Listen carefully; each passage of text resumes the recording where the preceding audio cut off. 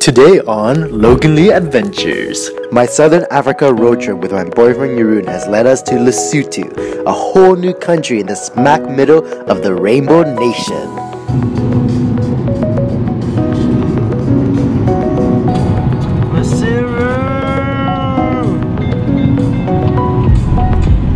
Just up ahead is MASERU in Lesotho, so we're just almost reaching to the border right now of our new African country, which is this little landlocked kingdom within, I guess, surrounded by South Africa.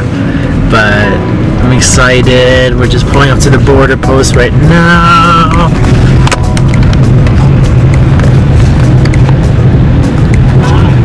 Alright, we're gonna grab our passports and then join this line outside right here. It's quite a long line, as you can see. It's all the way down, but hopefully we'll get new stamps soon. 2 hours later. New passport stamp right here. Lesotho. From crossing the border overland, we're making our way to MASERU, the capital where we'll chill for the night and start our Lesotho journey from.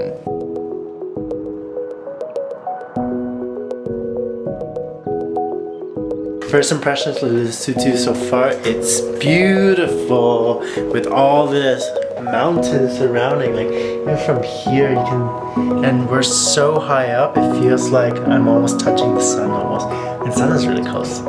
And yeah, just looking out from our accommodations room window, you can see like the hills and the mountains go so far down the horizon.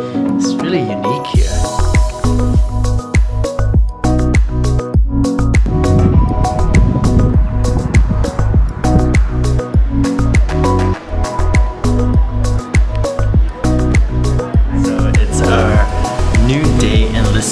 And before we hit the road, it's a little rainy today, so I'm going to try to show you that as much as I can, because we are road tripping around. But the great thing about Lesotho is that it's a kingdom surrounded by mountains and gorgeous hills, so hopefully the rain won't cover that too much. But we're in our hotel in Kick for Life. That's the hotel and conference center that we're staying at, and we're in their awesome little restaurant with breakfast included, so we're just gonna chow down for breakfast before we hit the road. For the first part of our breakfast, we got to order different type of cereals, and I saw on the menu there's something called Weetabix, and I've never had it before. So Jeroen was like, yeah, he had it in New Zealand before, so I said, okay, I'll try it out. And then he ordered the corn flakes, and look at what we got. I mean, I'm sure people like this, but this is exactly what I ordered, but it's so sad compared to this. Look how good this looks. Look how yummy. That's not even cornflakes, that's muesli compared to, what is this? So apparently I'm supposed to put pour milk in it. That looks sad, right? It looks so sad. Should I wait for it? I'm supposed to wait until it like melts and crumbles. Compared to this. Look at that, wow. Guys, look at this. Look at that. Freshly squeezed, so nice.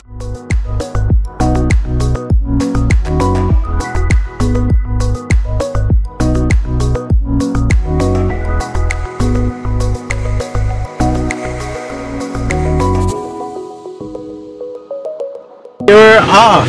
Lesotho, let's go! Throughout our travels, the weather has always been on our side.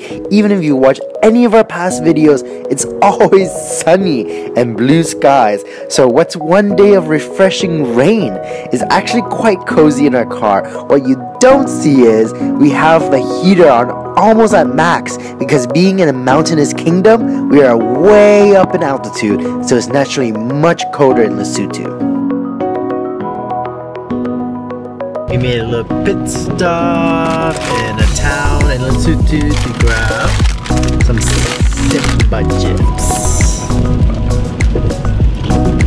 Yes. So these flavors is, this one is smoked beef flavor.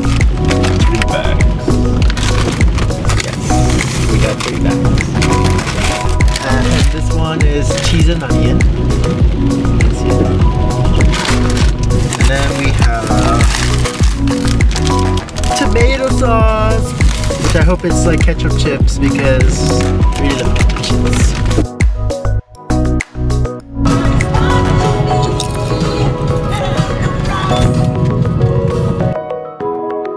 The whole country of Lesotho has only a population of 2.2 million people. That's just crazy considering we were just in Saigon in Vietnam, a city that has almost 10 million people in it. South Africa, which surrounds Lesotho's borders, has a population of 56 million people. Now that is how small this country is. We're at the LIPHOFUNG caves, which is a heritage site in Lesotho. And we're just gonna go and explore these caves right now. So apparently they have really cool drawings in it, but I don't know what to expect, so I'm just walking there right now.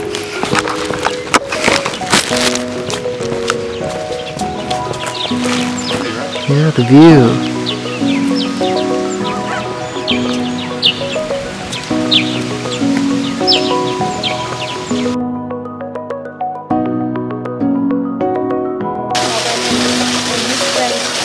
It's so nice being outside of the car and just kind of exploring, going through this part of Lesotho.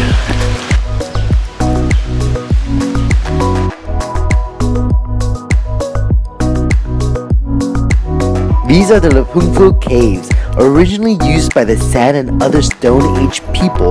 The walls contain important rock art and a rich archaeological deposit of Stone Age implements.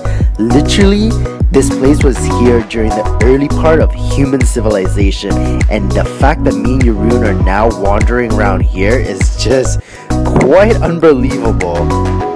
It's so surreal being able to see cave paintings still etched onto the walls. It just looks so frozen in time. It's a little faded, but you can still make out it.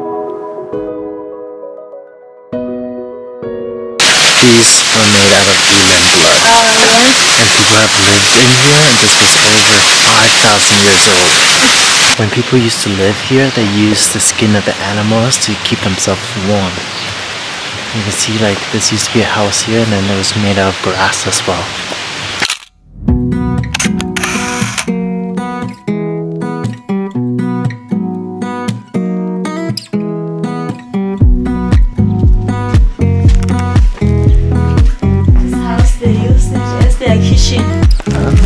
Men were not allowed to enter this house.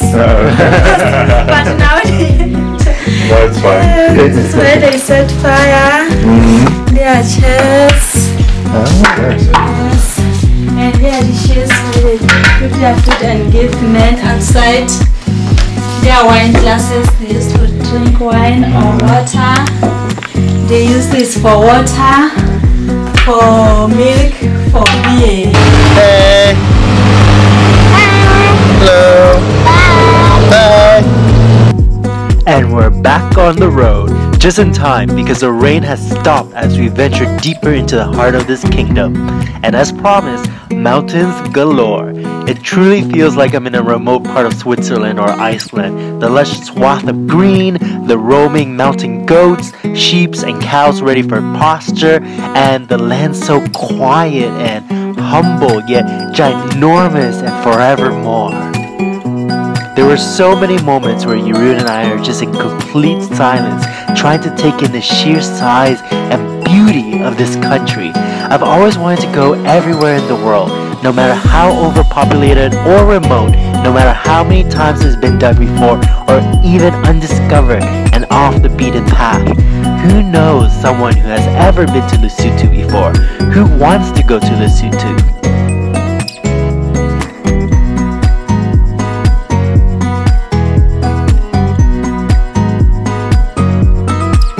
Every time I travel with Jeroen, I just feel so grateful and lucky that I've met and belong to someone who has an insatiable thirst for the world, a curiosity that matches mine, and a soul that wants to know every bit of this world too.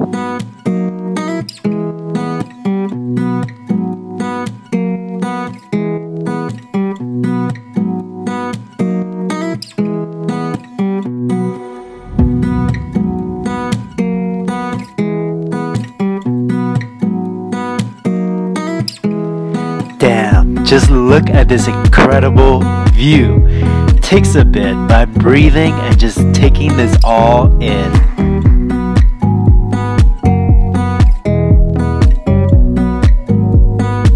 We're about 3,500 meters up high in this beautiful mountain passage, and I'm just shocked because I didn't expect.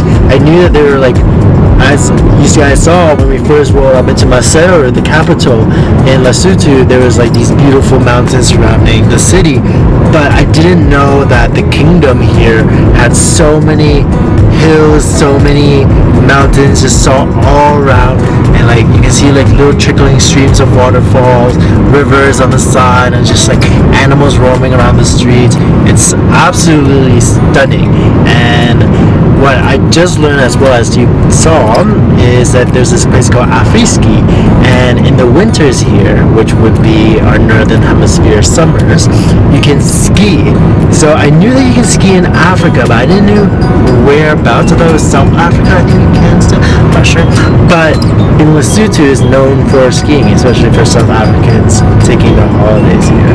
So we both would love to go skiing eventually here in Lesotho because the scenery is so gorgeous. And as I'm showing you guys the road that we're doing this trip on, there's literally nobody else on this road. It's just us, our car, and I imagine in any other countries with this gorgeous scenery, mostly it would be filled with other cars and other travelers, you know, but it's just so strange to have this whole view to ourselves, aside from the odd here and there shepherds with their sheep. It's absolutely stunning. This is us signing off from Lesotho. In our next video, we zigzag our way back into South Africa, so be sure to subscribe not to miss out. Give this video a like, leave us a comment below, and we always love hearing from you. Sending you much love from Southern Africa.